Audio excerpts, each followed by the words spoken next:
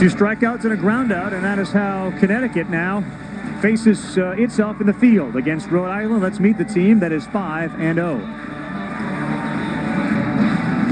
I'm John Broda, Cumberland, Rhode Island, coach of Cumberland League baseball team, and this is our team. Hi, I'm Coach Cal from Cumberland, Rhode Island. Just want to say hi to all the family and friends back home. Hi, Coach Baldelli, Cumberland Nationals, Little League, Rhode Island. Hi, my name is Ryan O'Neill. I'm the center fielder and pitcher, and my favorite player is Rocco Baldelli. Hi, my name is Jake Salisbury. I play left field, and my favorite player is Rocco Baldelli. Hi, my name is Nick Oscola. I play second base. My favorite baseball player is Rocco Baldelli. I'm Nick Provost. I play right and center, and my favorite baseball player is Rocco Baldelli. Hi, my name is Justin Dabrowska. I'm a catcher, and my favorite baseball player is Rocco Baldelli. Hi, I'm Leo Lake. I play third base, and my favorite player is Rocco Baldelli. Hi, I'm Tyler Calabro. I pitch and play infield, and my favorite player is Rocco Baldelli. Hi, my name is Spencer Ross. I play left field, and my favorite baseball player is Rocco Baldelli. Hi, my name is Nate Payne, and I play right and left field. My favorite baseball player is Rocco Baldelli. Hi, my name is Dante Baldelli. I play second base, and my favorite baseball player is Rocco Baldelli. Hey, I'm Josh Broder. I play shortstop, and my favorite player is Rocco Baldelli. Hi, my name is Michael Pogolowski. I play third and pitcher, and my favorite player is Rocco Baldelli. Hi, my name is Jackson Monty. I pitch and play the infield, and my favorite baseball player is Rocco Baldelli. Go RI. Do you think you have to say Rocco Baldelli? I think they believe it. I think they do too. There's Dante Baldelli, the brother of Rocco Baldelli, and there's Rocco's and Dante's father there in the background. And you see Rocco Baldelli, for those unfamiliar with him, 6 Major League Baseball seasons, currently with the Rays organization, the AAA level. He, of course, played for the Red Sox as well. So the Baldelli family here in full force tonight. Dante will hit second. John Broder leads off. He's the shortstop who just made that nice play. Calabro, the pitcher, will hit third. This is a very good hitting team that's batting over .330. Whoa. And the first pitch from Nick Nardone to Broder is in for a ball. Nick Nardone pitches out of a stretch at all times. Very aggressive, as I mentioned. He'll quick pitch it, and he did right there. That's called a strike. Josh Broder looked real smooth on that ground ball. He came up with a very big defensive play against Connecticut 8 days ago in the 6th inning. That one was in the dirt.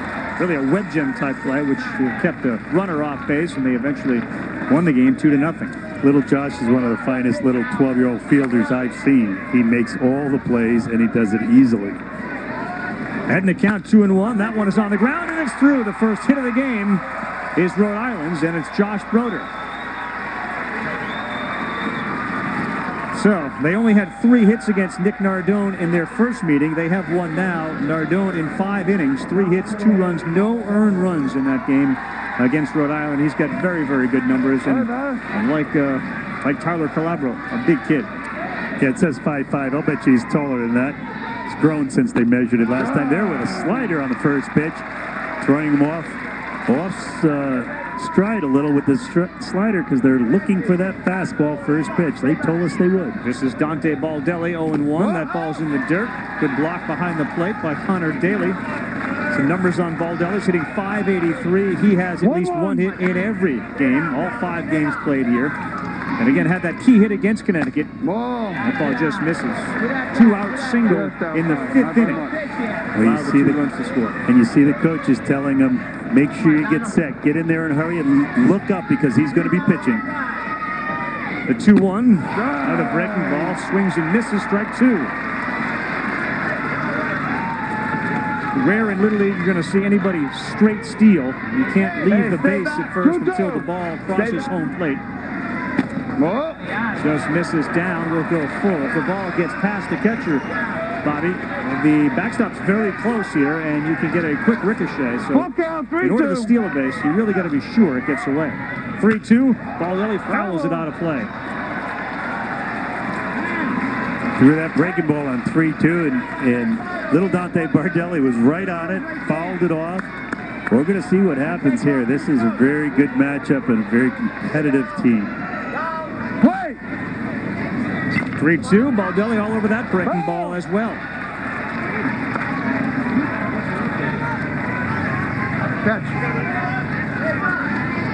Time to get in the box. You don't have to look for a sign on 3 and 2 and no outs. Get in, get set, Dante. The pitch is going to be coming. Stay back and stay down. Those are the words of his dad. That ball is swung on and missed, strike 3. And Nick Nardone has his first strikeout of the game. Take a look at the Connecticut defense behind Nick Nardone. Nate Klein, Tommy Ryan, Billy McGrath, and Jack Quinn around the infield. They have 2 substitutes that they'll need to get into the game for an inning. Patrick Calabrese, Chris Howell, and Patrick O'Leary, left to right in the outfield. First pitch swinging is the opposing pitcher, Tyler Calabro. And as you often see, the pitcher is batting third. Yeah. Both teams have that. It's usually a mark of the best player on the team is batting third and pitching, and you're riding him to the finish line. Another breaking ball. Look down to the first base ump for an appeal. No swing.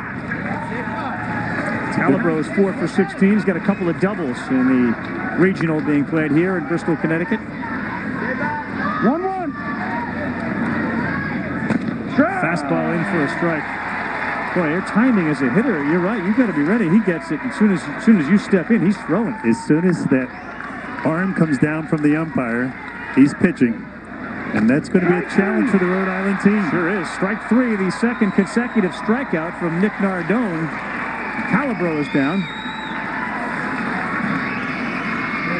Good fastball at 69 miles an hour. And as I mentioned earlier, folks, that is the equivalent of just about an 89, 90 mile an hour pitch in the major leagues, which gives the hitter 0.4 of a second to react. Not a lot of time. It's about the time it takes to blink your eye. This is where you need the Derek Jeter. Get your hand up until you're set. None of them are doing it. And Nardone is just firing away here. This is Jax DeMonte, the cleanup hitter who plays first.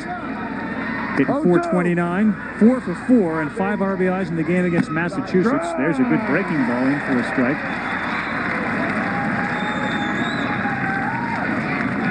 Remember the old records you used to play at 33? This one feels like it's spinning at 70. It's flying. It's really at a fast pace.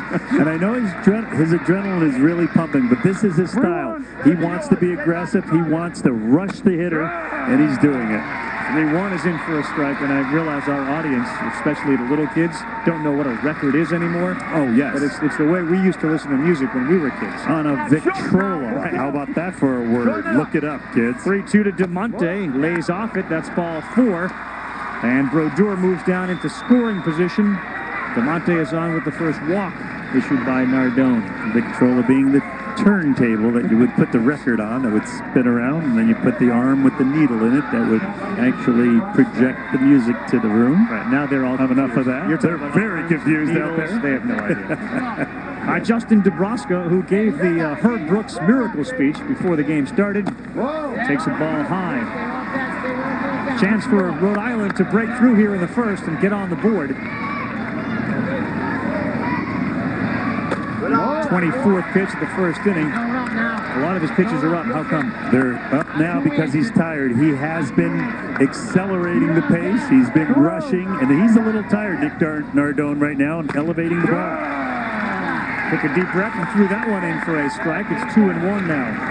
DeBrosca, 2 hits in his last 2 games, and had a home run against Vermont to pull his team within 1. That one is called a strike at the letters. Count evens up at 2-2.